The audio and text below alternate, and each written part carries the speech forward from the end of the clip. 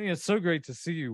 We set this up because both of us, myself and Tyler, wanted to talk with you. We wanted to get your wisdom. We wanted to get your insights. And so this is just a great day to do that. And I have been I've been wanting to do this time with you for quite some time. Your knowledge, your wisdom just impacts, it still impacts me. I mean, the several meetings that we've had together, anything you've told me, I've remembered. I want to give you one that I use every time. I use, of course, not to advertise it, but I use a smartphone, use an iPhone. And when I go to take pictures, I know what that grid is about now. and I did not know to put those things into thirds. Right. And that is a beautiful thing for me I'm thinking a lot about that. I'm thinking a lot about your advice and how to set things up, how to make things look. And I have a question that I want you to, and I know Tyler has some great questions too, but I wanted to ask a question and I wanted your insight on this. And I think a lot of people would like to know this. What is the thing about making a video that captivates you as a person?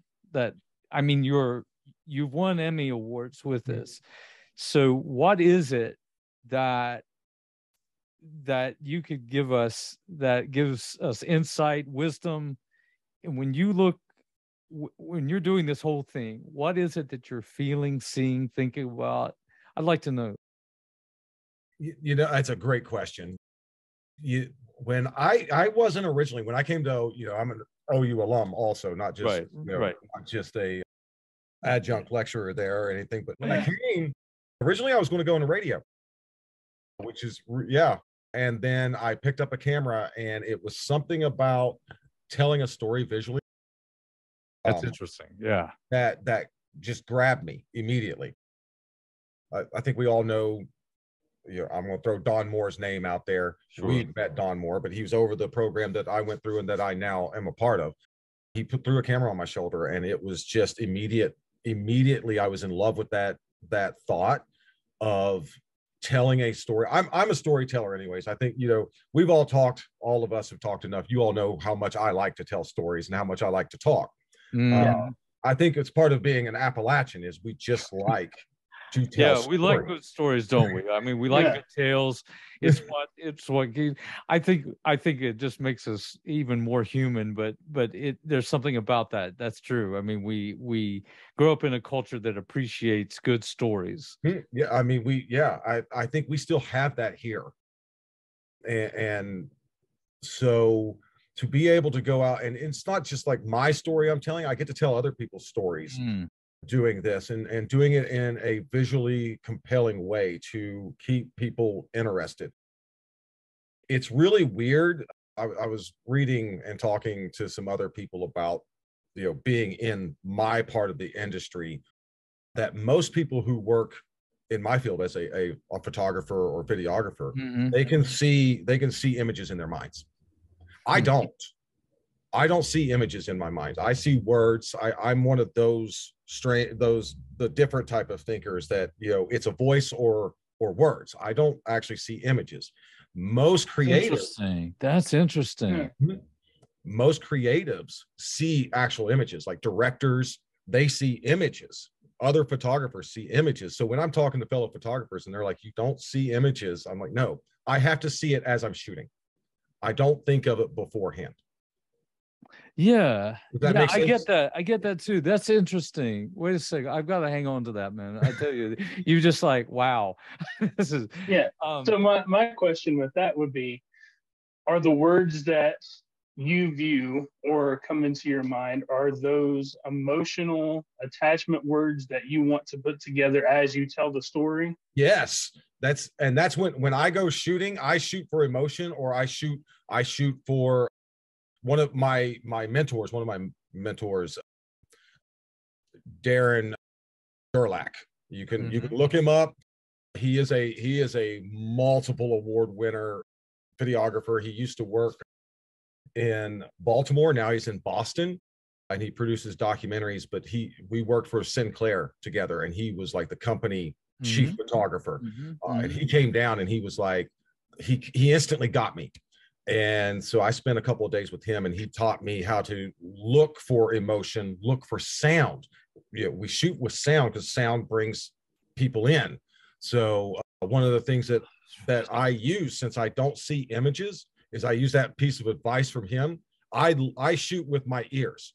I listen for things, and he told me, he said, where there's interesting sound, there's interesting pictures. Yeah, this is too cool, man. Because I tell you where go on with your story, because I've got my mind's just like boiling right now because I've got so much going on. It's like popping off right now. So go on with your thought, and then I want to go back to Tyler. Yeah, emotion is a big thing, because emotion, and this is something I teach to my students. We have a goal. Our goal is to affect our audience. There's what's known as the process message. We want a message. We're trying to get a message across, whether it's, the story, but there's a point to the story that we're telling, always a point to the story. And the way we connect the process message or the theme point that we want the audience to gather is through emotion. It's through a character and through emotion. So I always go for some emotional shots, and any emotion, that could be happy, sadness. Unfortunately, where I worked in news a lot of that was, bitter or, sympathy, things of that nature, drama.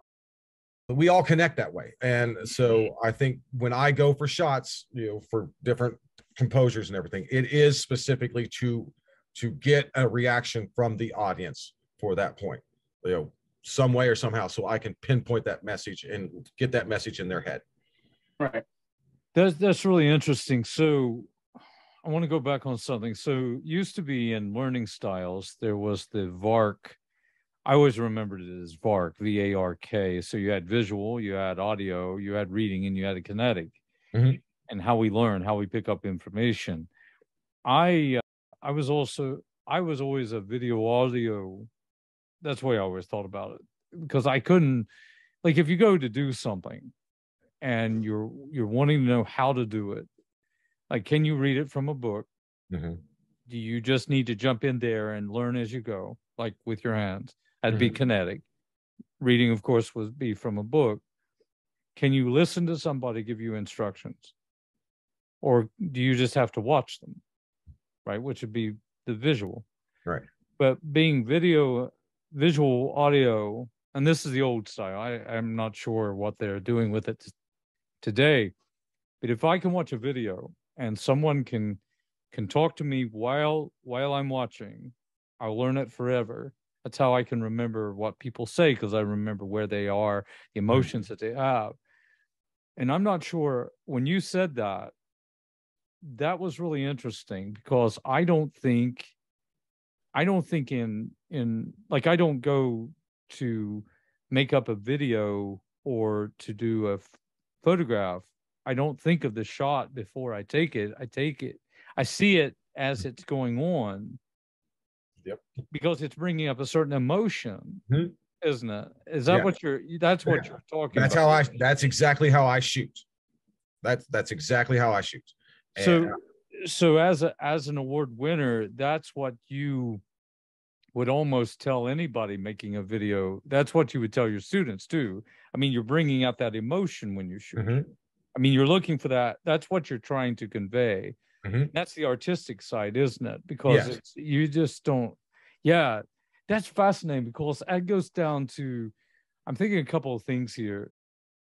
See, that's reminding me of Michelangelo, who always said that when he would do the sculpture comes out of the marble. So that tells me he really did not see it before he went to the marble.